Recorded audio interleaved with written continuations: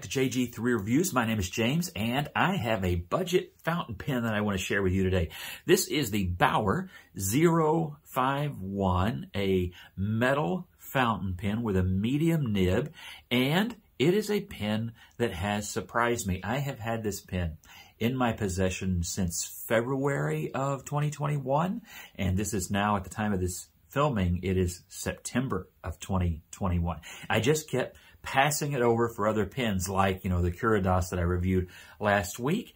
And I finally inked it up for the first time. I had washed it out, cleaned it out when I first got it. I inked it up for the first time just this week. And do you know what I discovered? Well, I'm going to tell you what I like about this pen, what I don't like about this pen, and all of that good stuff. And we'll do a writing test, and I'll answer that question. What did I think of this pen that I waited so long to check out? And is it any good? Okay, so the first thing you're going to notice with this pen is that it is a fingerprint magnet, right? Very shiny metal pen. There you go.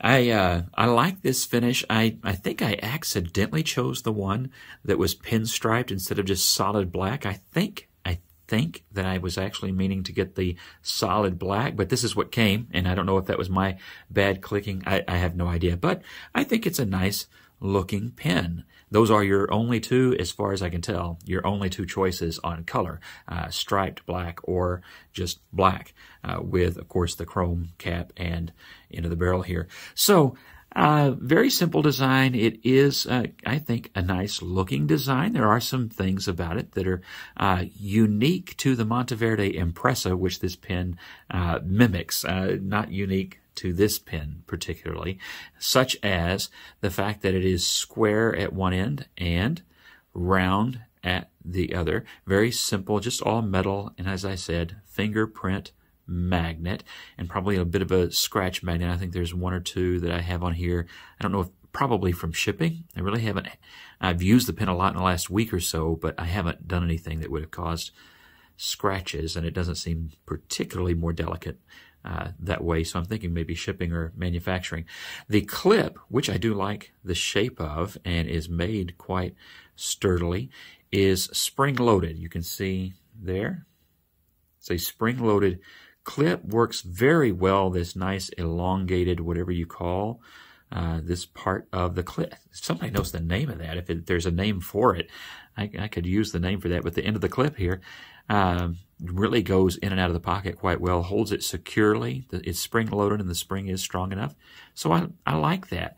You notice it turns a little bit. I think I'm actually, let's see here. I think I'm actually unscrewing the pen because I had it open earlier. I don't think it actually moves around. Nah, that's more secure.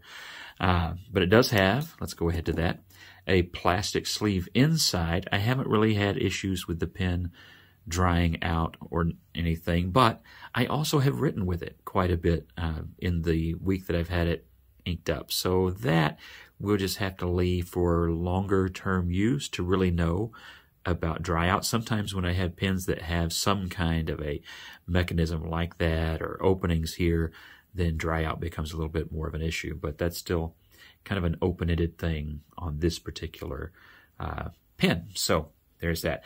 You have a black plastic section, kind of a decent length there, just a minimal, put my finger there so you can kind of see, a minimal two-step down, and not at all sharp. Nicely done. The metalwork on this pen is done, I think, very well for the price class that this pen is in. Not bad at all.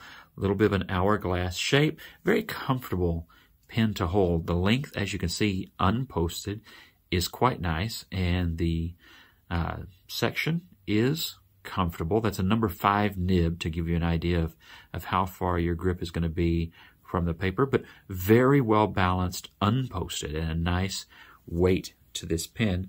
When you post it, that cap is not so heavy, and so it is still, you notice, the difference obviously, but it is still a nicely balanced pen. Now for my hand, this, the edge of the cap does hit my hand, so sometimes I write with it unposted just because that's just kind of right there. Your mileage will vary depending on your grip and the size of your hand, all that good stuff. Anyway, as I said, it is a number 5 nib. Pretty standard fare for a number 5 Baoer nib with a plastic feed. Now this one is a medium. You see a lot more fines and extra fines in Chinese pens, but this is a medium. As you can see, it has a decent amount, let me move this down there, of tipping material, so that's going to come up later in the writing test. But a nice pen and a decently styled nib. When you open up the pen, you will find, of course, that it does include a standard Baoer converter, and that is an international standard, so you can use your ink cartridges that you've got and things like that. That's all good. Not anything spectacular on that converter, just a normal, if you've got Jinhaos and Wing Songs, it's kind of the same quality as the Jinhaos and Wing Songs as far as that converter goes. But that all is included, and it does work just fine. I haven't had any issues whatsoever with ink flow or anything like that. That's the style of the pen. I like it. You may very well like it. It's a good looking pen. It's nicely weighted. Ergonomics are nice. Now let's see what happens when we write with this pen.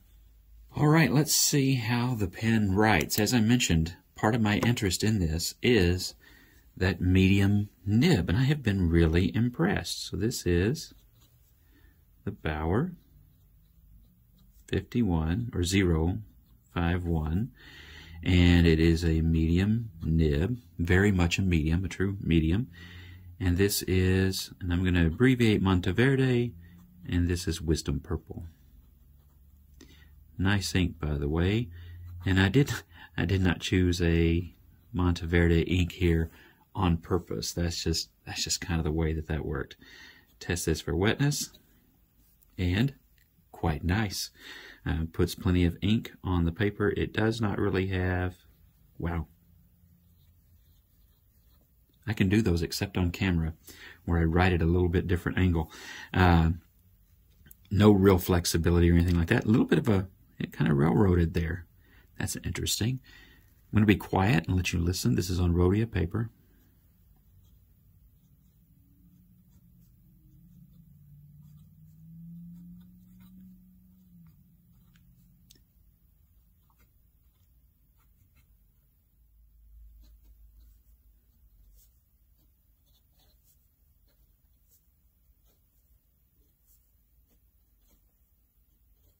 That skip may be me.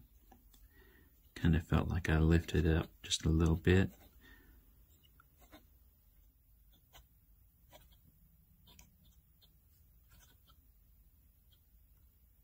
Okay, so the pen writes really nicely, and just a great smooth nib. There's just a lot to like here, I think, in terms of the comfort of the pen. I really do like the ergonomics of the pen, and I think for $5, I didn't even pay $5 for this pen with shipping when I got it. Now I bought mine on eBay, and I can't find them on eBay now, but you can get them on AliExpress for $4 all day long with free shipping from China. It'll cost you about twice that to get it from Amazon if you're impatient. And I think this pen, for that, what a bargain. You're getting a nice metal pen that is a nice length as well, unposted. The length of the pen is nice. The shape of it is quite comfortable. So I really do think that if this is a style you like, I think it's a good pen. And I've had very good experience with mine in the medium nib, which is something you just don't see quite as often on pens like this. And that, for me, was the appeal, and then everything else about it I just came to like after it got here, and I finally got to using the pen. Let's do a quick size comparison before we have our goodbyes for this review. So this is the Hongdian 660, that wooden pen I reviewed not all that long ago. Very similar in shape and similar in basically nothing else. Country of origin, that would be about it. Here it is next to a Vanishing Point capless by Pilot.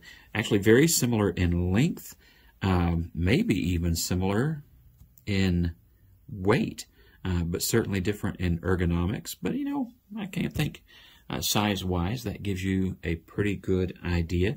What else do I have here on the desk? Actually, I am short on fountain pens. What is wrong with me today? The Sharpie S-Gel. Maybe some of you have those, so that gives you a little bit of a length thing there. Or the Kurutoga by Uniball. This has really quickly become my favorite mechanical pencil. I just absolutely love that thing. I haven't reviewed it, but I absolutely love that pencil. So that gives you a little bit of size reference for that pen. Just kind of, you know, normal, right? Basically, that's what you get out. It's a normal-sized pen. Look at that.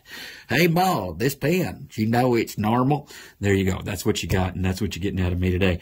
So, God bless you. Have a great weekend. Stay well, and I'll see you in the next review, which will be this Pilot. I'm going to give that another go, and I have a bonus in that video that I didn't have in the one that I took down about it. God bless you.